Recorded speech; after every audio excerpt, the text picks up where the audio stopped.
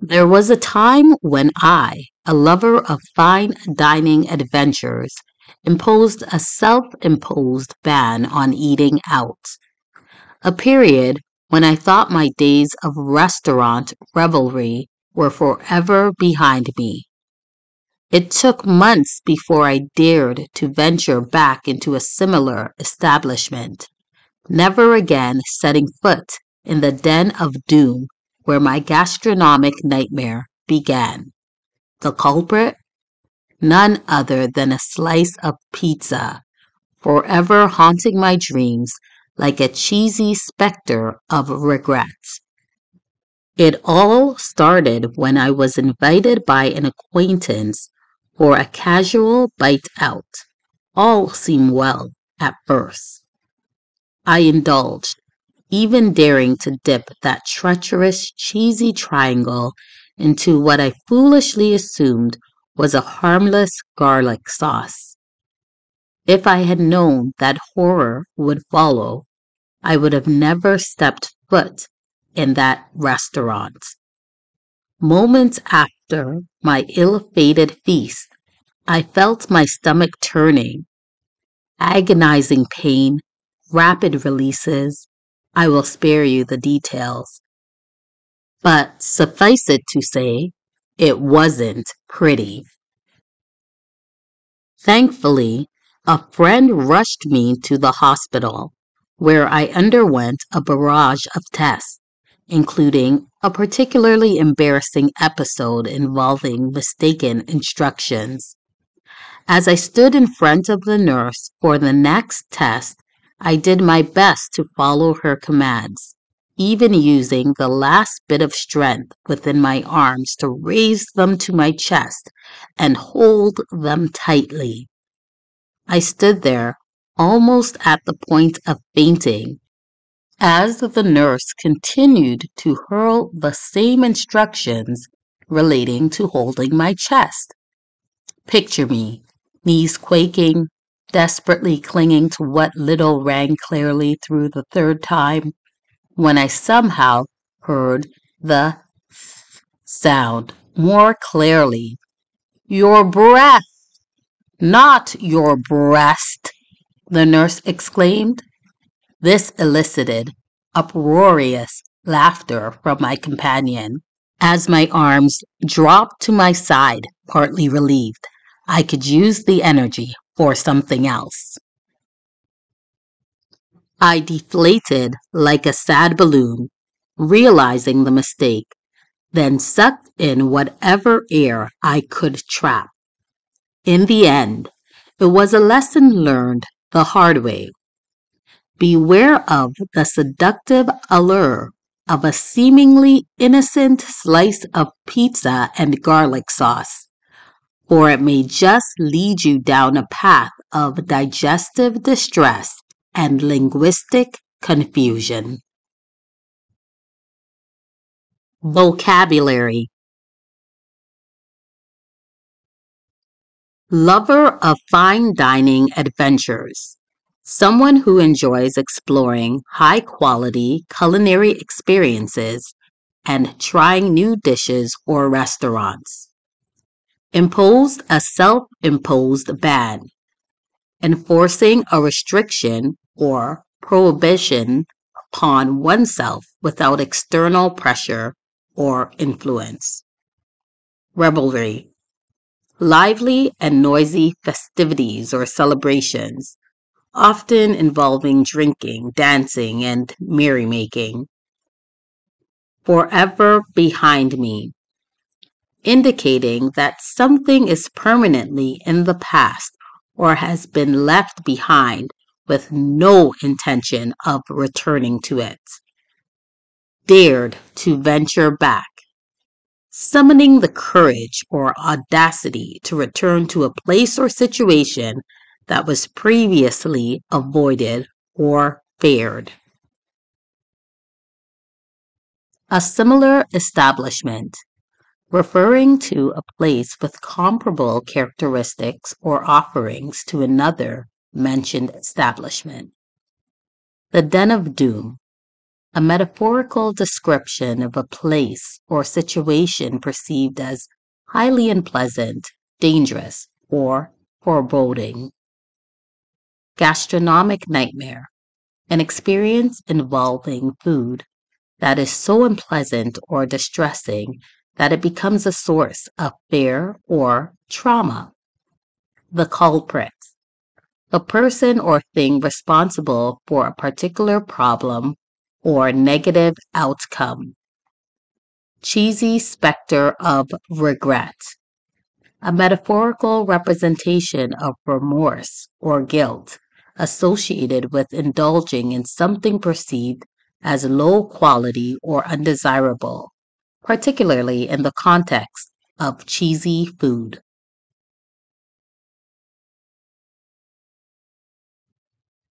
I indulged, engaged in a pleasurable activity, or consumed something enjoyable, often in excess. Treacherous, cheesy triangle, referring to a type of food, a dish involving cheese, described as deceitful or hazardous. In this case, the pizza. Garlic sauce, a condiment or accompaniment made primarily from garlic, often used to flavor various dishes. Horror would follow, suggesting that something terrifying or dreadful would occur as a consequence of a preceding action or decision. Ill-fated feast, a meal or gathering that ends disastrously or unfavorably due to unforeseen circumstances or poor choices. Agonizing pain, intense and prolonged suffering or discomfort that causes distress or anguish.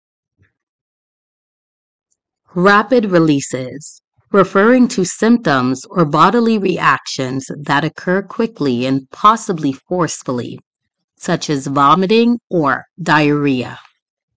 Spare you the details, opting not to provide specific or graphic information about a particular event or experience. Suffice it to say, expressing that the preceding information is adequate to convey the intended meaning or conclusion. Rushed me to the hospital, taken quickly to a medical facility for urgent treatment or care. Barrage of tests, subjected to a series of examinations or analyses in a short period, often to diagnose a medical condition. Almost at the point of fainting, close to losing consciousness due to extreme physical or emotional distress. To hurl the same instructions, repeating the same directives or commands with force or intensity. Picture me, knees quaking, imagining oneself in a state of fear or nervousness as indicated by trembling knees. Desperately clinging to what little rang clearly through the third time. Struggling to maintain comprehension or focus despite difficulty understanding. I deflated like a sad balloon, experienced a sudden loss of enthusiasm or confidence, akin to a balloon losing air and shrinking. Sucked in whatever air I could trap, attempted to breathe deeply or quickly, taking in as much air as possible. A lesson learned the hard way.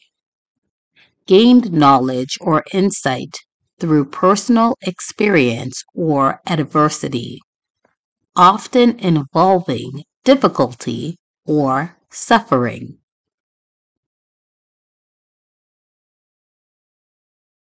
Analyze. There was a time when I, a lover of fine dining adventures, imposed a self-imposed ban on eating out, meaning, at one point, I, someone who enjoys exploring high-quality culinary experiences, decided to stop dining out voluntarily.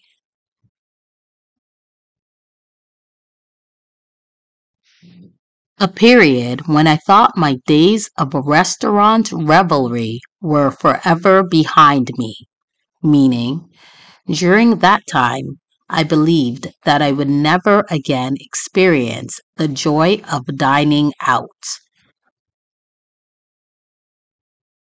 It took months before I dared to venture back into a similar establishment, never again setting foot in the den of doom where my gastronomic nightmare began.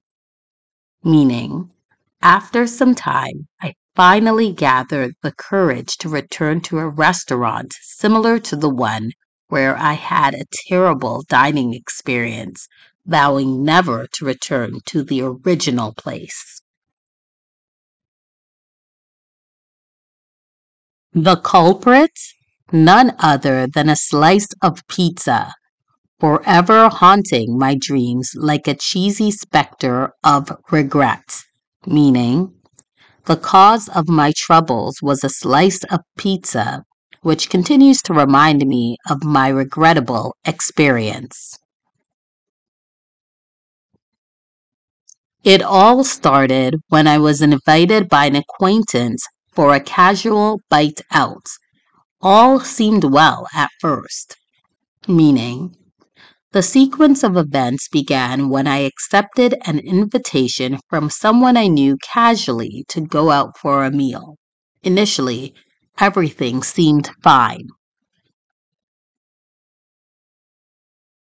I indulged, even daring to dip that treacherous, cheesy triangle into what I foolishly assumed was a harmless garlic sauce, meaning I treated myself to the food, even risking trying the problematic slice of pizza dipped in what I mistakenly believed was a harmless sauce made of garlic. If I had known that horror would follow, I would have never stepped foot in that restaurant.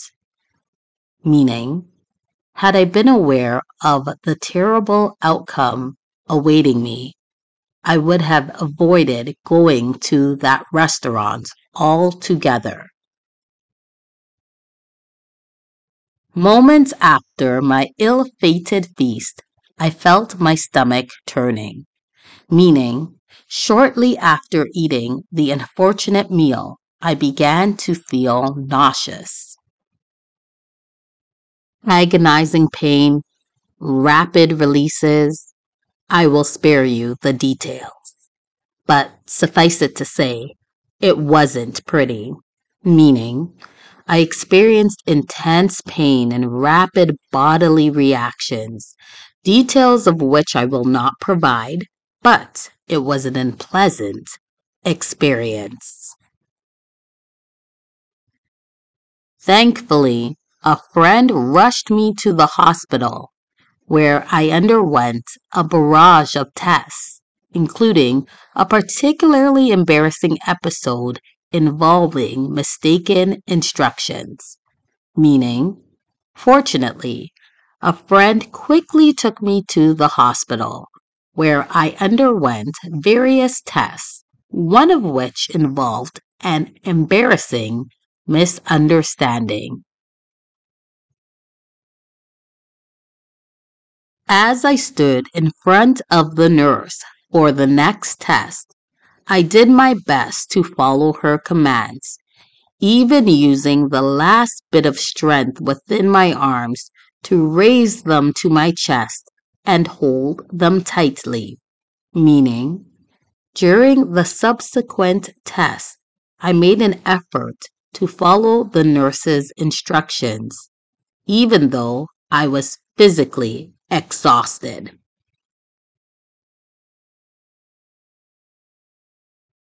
I stood there, almost at the point of fainting, as the nurse continued to hurl the same instructions relating to holding my chest, meaning I was on the verge of passing out as the nurse repeatedly gave instructions about holding my chest. Picture me, knees quaking, desperately clinging to what little rang clearly through the third time, when I somehow heard the sound more clearly. Your breath, not your breast, the nurse exclaimed.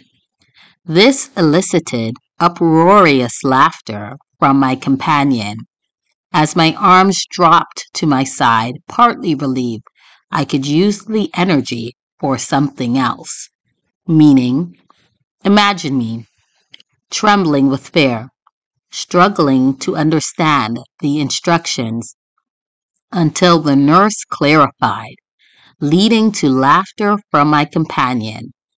My arms fell to my side, and I felt partly comforted knowing that I could now use the energy I had been using to hold my chest for something else.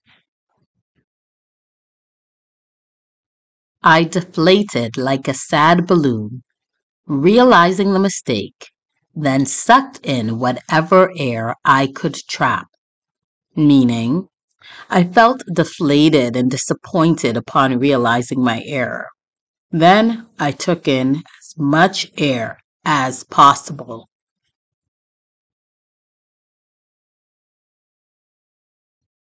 In the end, it was a lesson learned the hard way, meaning, ultimately, I gained insight through a challenging experience.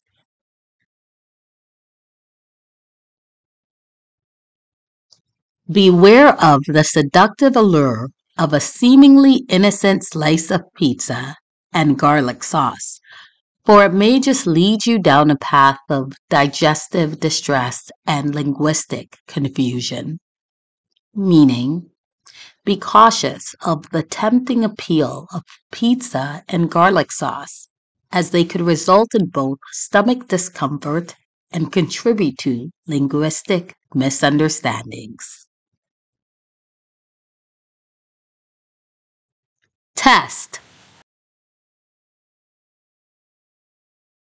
What caused the narrator's gastronomic nightmare?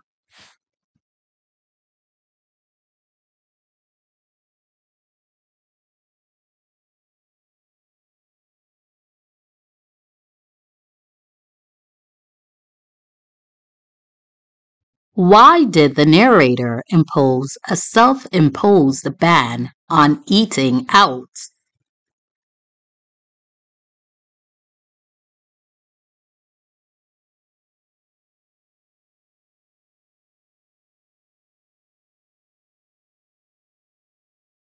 What led to the narrator feeling nauseous after the meal?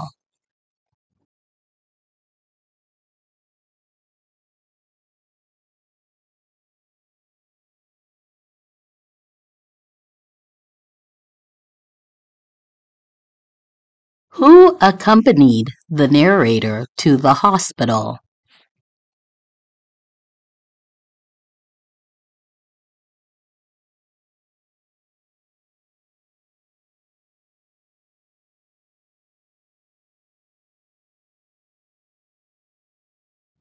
What embarrassing episode occurred during the barrage of tests at the hospital?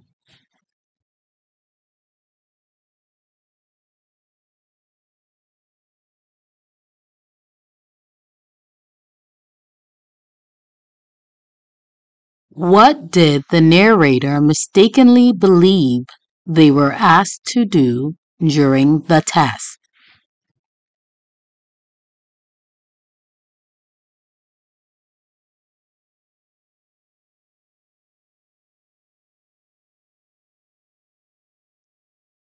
What did the narrator experience upon realizing their mistake during the test?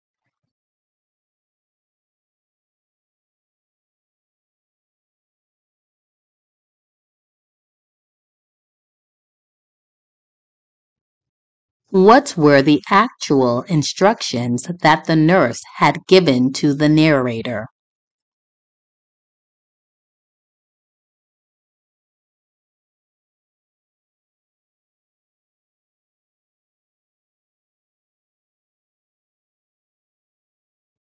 What analogy does the narrator use to describe their emotional state after the misunderstanding?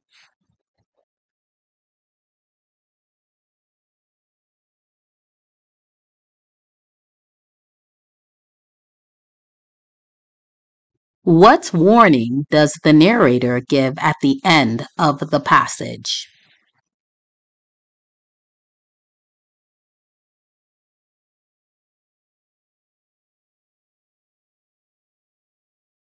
Thank you for watching, and we'll see you in the next video.